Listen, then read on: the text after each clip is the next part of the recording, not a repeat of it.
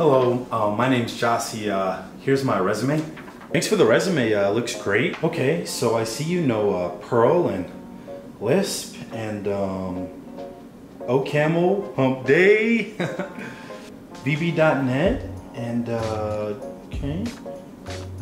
Alright. No, those are the only programming languages I know. Those are the ones that they teach here, but I'm really interested in that web development, that front-end web development role that you all have. I think I'd be a pretty good fit. I just wanted to let you know for the full stack and front-end roles that you're interested in, we typically look for engineers who have skill sets in Swift, Objective-C, Angular, React, HTML, JavaScript, more industry relevant languages. And my only tidbit of advice or recommendation is for you to get your feet wet with more languages that are used within the real world. Okay, makes sense. Thanks again for the resume. Becky just scanned it in, and what we're gonna do is we're going to forward these over to a hiring manager, and if they see a fit, then we'll be in touch. So here you go. Oh, thank you for the kind words, and thanks for all the advice. Wait until my professor's here for me. Sure.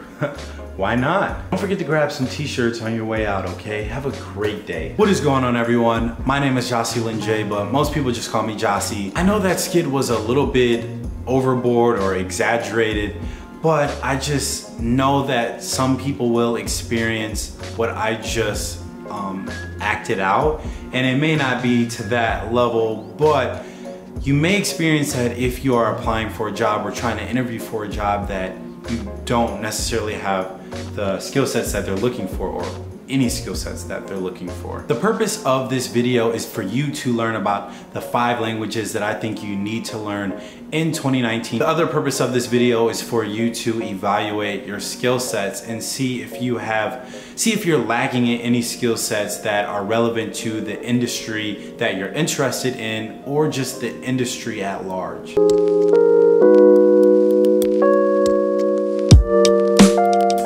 Now, I know that most people find programming difficult, intimidating, or downright scary, but it doesn't have to be. There's no need to be worried or to be scared. Programming is a lot of fun, especially when you get the hang of it. It's one of the few things that you can do in this life where you literally turn nothing into something.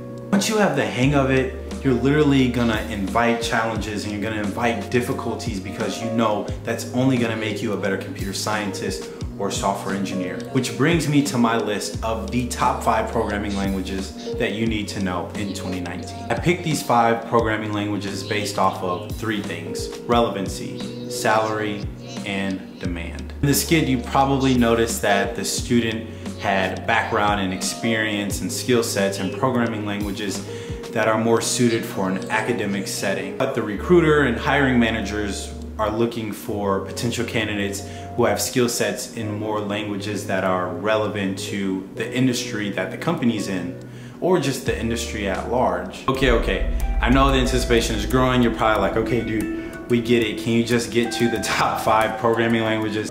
Number 5 is C#. C# is a modern object-oriented programming language that is part of the .NET framework. It was created by Microsoft's Anders Hellsberg, with its first version released in 2001. The reason why I included this language into the list is because I wanted to include a language that is used at large within the tech industry, but is also a language that is easy to use. It is the 4th most popular language today, and I guarantee you, if you learn C#, become at least intermediate at the language, it will open up many opportunities for you. I vividly remember in college getting offered 2 high-paying internships out of the state because of my C# knowledge. This language is similar to the other C-style family programming languages like Java, C++, and C. Major tech companies like Amazon and of course Microsoft use C# amongst other tech companies around the world who develop enterprise solutions. Number 4, like 4 for 4, like no Wendy's, I don't want to try your avocado chicken sandwich, I want a 4 for 4. On a more serious note, number 4, C++, the language that I had to program throughout most of all of my college curriculum. Thank you, Ohio University, for that. I know I sound sarcastic, but I really am grateful.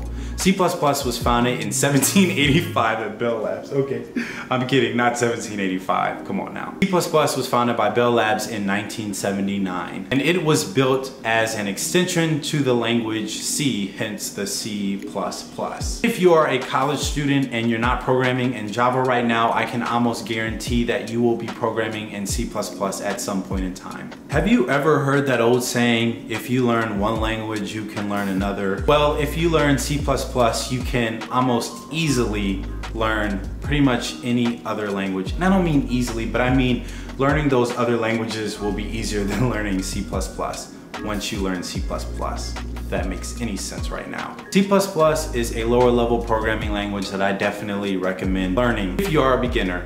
And the reason being is because it makes you think like really hard. It makes you think about things that you didn't even know existed. It's complex, but you can learn to build data structures from the ground up while understanding memory management and the importance of memory management, which will make you a better software engineer and computer scientist. Or you'll at least appreciate all the nice things that languages like C# and Angular and React do for you. At least that's what I learned. You know what, in college, I'm not gonna lie, I dreaded using C++, and part of that was because during my internship I used C# and I was like, oh my goodness, there's this thing called an observable collection that I can just instantiate, but in C++ you got me making a linked list from scratch. Like, what? Come on. But now that I'm more experienced, as in I graduated from college in June of 2018 and it's now August of 2019, and I've been working as a full stack developer for over a year now, I've grown to appreciate C++.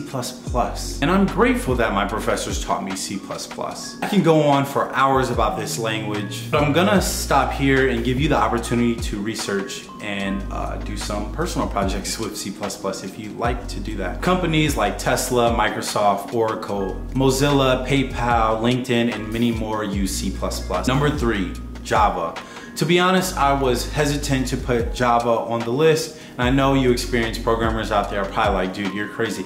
How could you be hesitant to put Java on the list? And the only reason being is because I don't have much experience with Java. And by very little experience, I mean one class that was only a semester long, of course, because it's college. The hardest question I got was how to print Hello World 1,000 times. Java was released January 23rd, 1996 by James Gosling at Sun Microsystems. Java can be used to create Android applications, desktop applications, or as one of my favorite professors used to say, GUIs, not to mention embedded systems and web applications. Java is also similar to C++. If you are a college student in a computer science curriculum, you're probably gonna do some programming in Java, if not most of your curriculum in Java. So enjoy. If you wanna learn your first programming language or object-oriented programming language, which I recommend because a lot of companies have that as a requirement. As a matter of fact, I remember I was at a career fair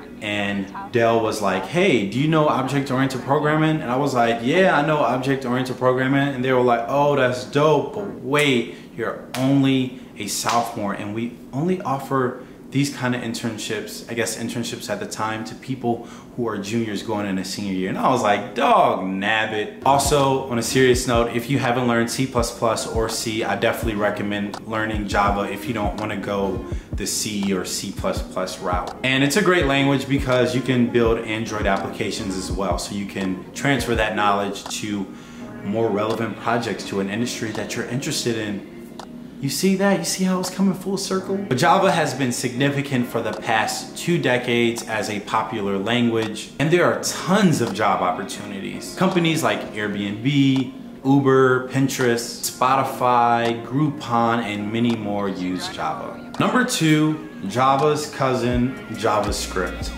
I'm only kidding. I don't know if they're cousins, but they have similar names. But anyway, JavaScript is your boy's favorite language, and I promise I'm not being biased by having it this high on the list. I guarantee you, if you type in most popular programming language, top programming languages to learn, top languages to learn if you're a beginner, you're gonna see JavaScript in the top 5, guaranteed. It's like always going to be in the top 5. JavaScript was created in 1995 by Brendan Eich during his time at Netscape. It's one of the most popular language among software engineers. If you learn JavaScript, you can more easily learn more industry niche languages like React, Angular, and Vue, which are languages that will give you high-paying jobs and nice-paying jobs and nice jobs in sunny California or the coast in New York City. And depending on what job you're applying for, I know I've interviewed in JavaScript a ton of times, especially for those front-end software engineering roles. With JavaScript, you can build websites, web apps, web servers, games, smartwatch applications, progressive web applications, and the list goes on. And yes, I can confirm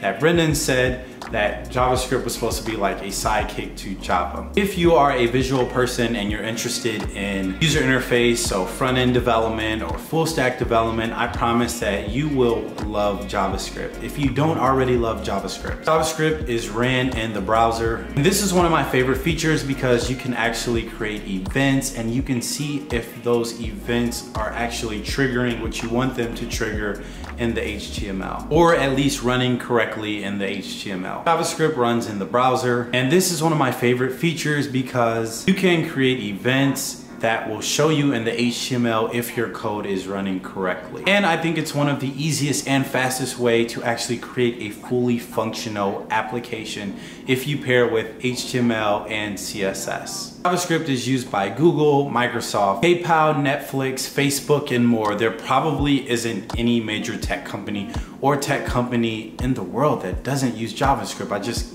don't find that possible. All right, the moment you've been waiting for, the #1 programming language that you need to learn in 2019. The #1 programming language that you need to learn in 2019 is Python. Although JavaScript is my favorite programming language, I will say Python is my favorite programming language to use for coding challenges and coding interviews. One of the reasons why Python is so popular is because it's very readable and the syntax is easy to use, especially when you compare it to programming languages like Java, C, and C++. Python is an open source, object-oriented, dynamic programming language that was created in the late 1980s. Python is widely preferred for machine learning because of its easy to use scripting, which is one of my favorite features. It's also simple to learn, interacts well with third-party languages and platforms. Yes, Python made it to the top of my list because it's easy to learn, and no matter what programming languages that you have in your belt, Python is something that everyone needs to learn. I find it much easier to iterate over objects. I'm telling you, when I would prepare for a coding interview, I would literally just fire up a Python script and I would try some coding challenges, and I can do it so much more quickly than any other programming language because of the scripting power. Companies like Google, Facebook, Instagram, Spotify, Quora, Netflix, and many more use Python. And in college, you probably will have the opportunity to program in Python. I know I did in my programming languages class when I created a data scraper, which was a very fun project. And also I used it for machine learning and bioinformatics. There you have it, the top 5 programming languages that you should learn in 2019. I hope you all enjoyed this video. Comment down below your favorite programming language. And if you haven't already, subscribe to the channel for more videos. And as always, have a blessed week. I'll see you all soon. Peace.